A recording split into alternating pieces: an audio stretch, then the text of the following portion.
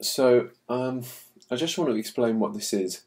What you're about to see is just me talking and explaining some of what happened during RAGweek, and I just want to say I'm not posting this because I think that I'm so cool and you should listen to me. I mean, look at what is happening with my hair right now. I've got this big crazy beard and stuff. I'm not posting this because I want you to think I'm cool. I'm just letting you into my process. It's just tracking what God's been speaking, and part of that is actually the music. I'm going to put some music to it, and you might think, oh, that's so lame. But it's just part of the expression of who I am, I suppose. And prophetically, I was hearing this music as God was speaking to us as we completed RAGweek, and the music is just significant to me. God often will speak to me when I'm watching a movie, and this was significant that I was kept hearing this over and over. So just to explain, that's what you're about to see.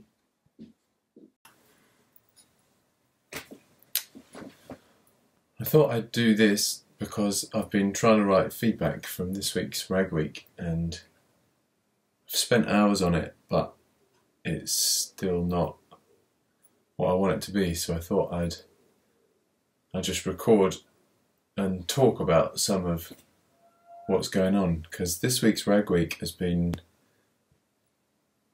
mind-blowing, has been massive, and I've just slept for like 12 hours.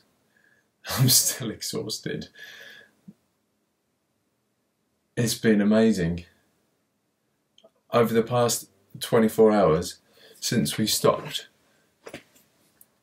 since we completed, I've cried a lot.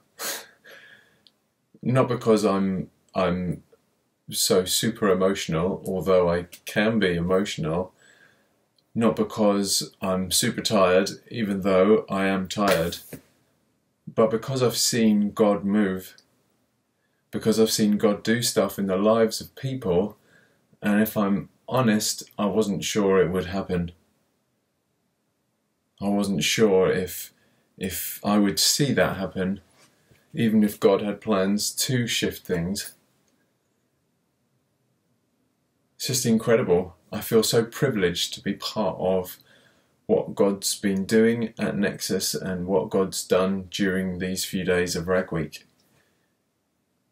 We have been on a journey, although you might think that's a cliche. Actually, we've been on a literal journey this time, and God's just been speaking, and we've heard Him, and we've stepped into a place called obedience, rather than listening to what we think humans are thinking.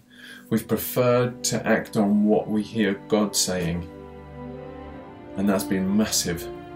It's been incredible to see those people who are once defined by what they think other people are thinking.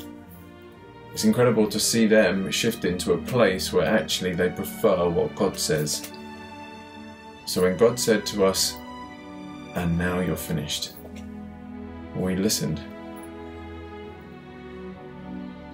On the morning when we all got up, and it was the day of us completing RAGweek, Dave and Kate had been up praying along with other leadership team. Kate, I know, was sitting up and watched the dawn broke on a day which was hugely significant, and we all gathered together, battle weary, tired, and Lauren explained to everyone, and we finished. We're done. At 100 miles instead of 150, but we had completed everything that God had asked us to do.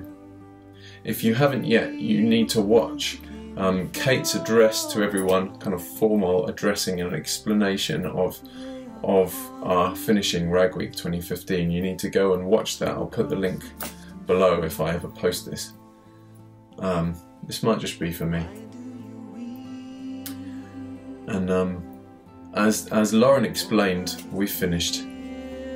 It was like this peaceful calm descended on all of us sitting in that room.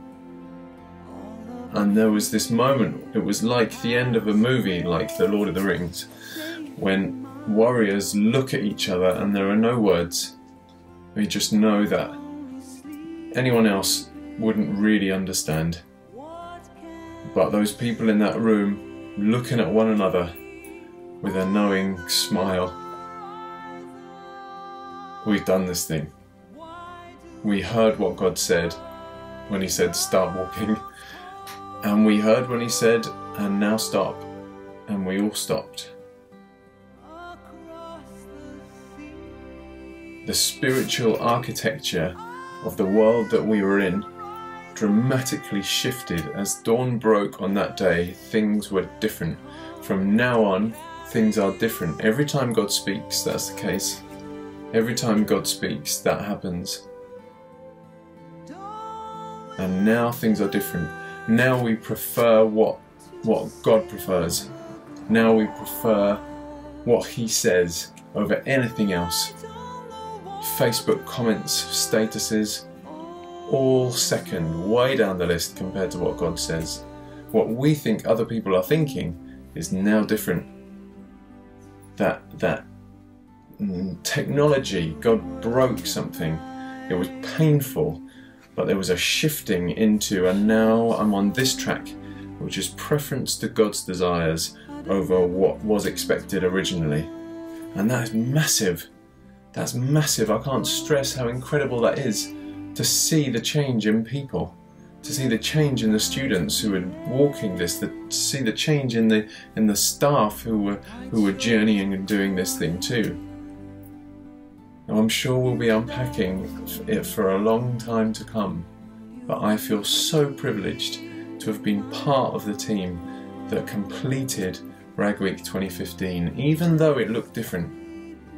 Even though we look back and think, I kind of wish that had been easy, actually I'm so glad it was hard. I'm so glad. I wouldn't change any of it, because God was using RAGweek as a vehicle for Him to speak, for Him to shift things in our worlds. And now things are different, and tonight we're going to get together and celebrate completing RAGweek 2015. So for everyone who supported me, who supported Nexus this year, thank you so much for giving us that opportunity to hear His voice and shift and develop within this week, and for us to raise finance and money for the following students who aren't at Nexus yet, who maybe don't even know what Nexus is yet. We have we've developed this ability for them to step into. We've developed this ground for them to tread and for take possession of. So thank you, and I suppose I'll stop speaking now.